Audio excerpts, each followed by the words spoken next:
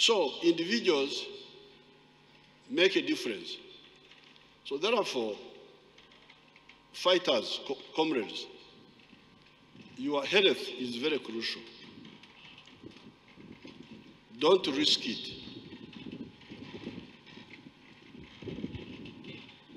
Now, like in this case, Oulanyah was a very disciplined person,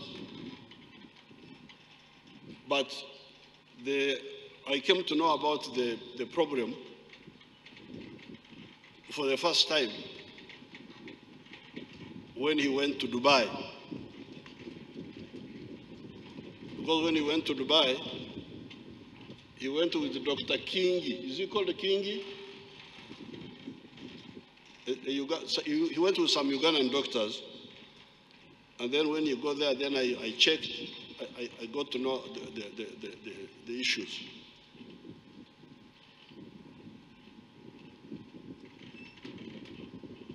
And by the way, I don't like this business of coming here, this one.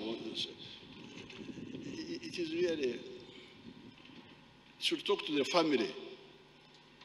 I don't know who are politicizing people's health to make it a political issue. It should be his children and who should know. Now this whole statement by Acheng and the other one, show that people are not. But what is clear, if you had contacted me, if you had told me, I would, because you see, apparently, he had these issues to deal with, and then he had also to deal with the politics here. Moro constituency, vice chairman, NRM, Northern, speakership, all this time, instead of, if I had known, I would have told him to concentrate on health. But I didn't know. It is only much later when I came to know. So you people, please, health is wealth and is a weapon. And you need to look after it very, very carefully. Don't play around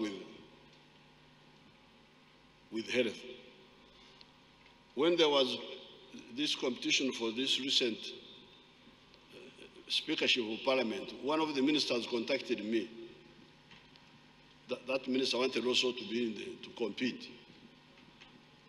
But I happen to know something about the health issues of that person. So I said, no, don't go for that thing. I don't want you to die. Because that speakership is very dangerous. Sitting there the whole day, point of order, point of information, point of...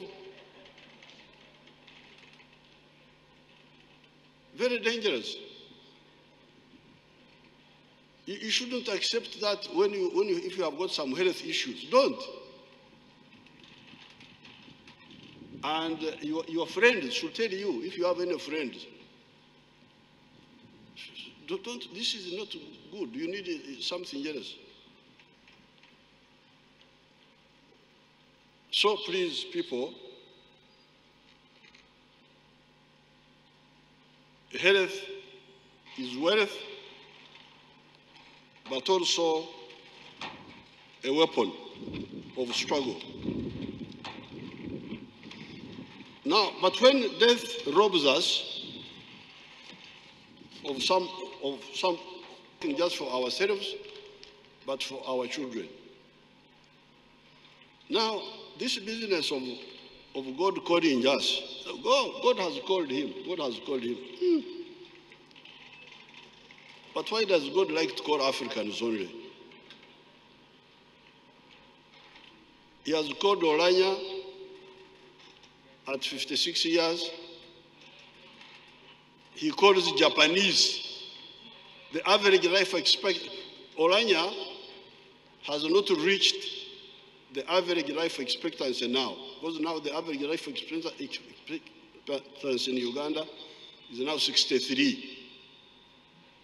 It used to be 43. It has come up a bit. So Oulanyah has not even reached the average life expectancy. But the average life expectancy in Japan is 79. Why doesn't God like to call Japanese? And he's always calling Africans, you come, you come, you come, you come. I don't think it is God calling these people. We must look at the causes of death in Africa. It's not God, it is something else. But for Oulanyah, in the short time he was here, he has made his contribution. And I'm glad those children are old. I spoke to Acheng. She was in that place, that strange place where she was. Is it Phoenix or something like that? I spoke to her on the phone. We were solving some issue. They are old. Once you are 18 years, 20 years in Africa, you are old. You can look after your family. So we shall support you so that you continue the good work of Oulanyah. I thank the Ugandans for the outpouring, the support, like CJ was talking about it, the support people showed to Oulanyah, the oneness. The Ugandans were looking at Oulanyah as a patriotic Ugandan whom they had come to understand. That's how they were looking at him. So that means the other sickness of tribes, of religion, of what? Ian Kwisha. Ugandans are looking for value in people, not just manipulating identity. With these few words, on behalf of the government, on behalf of the NRM, I want to salute the contribution of Oulanyah, to extend condolences to his family and to the people of Omoro, but we shall stand with them. Whatever Oulanyah was doing that we can take up, we shall take up and complete. Like we did for our comrades who died in the struggle. Whatever they died for was not in vain.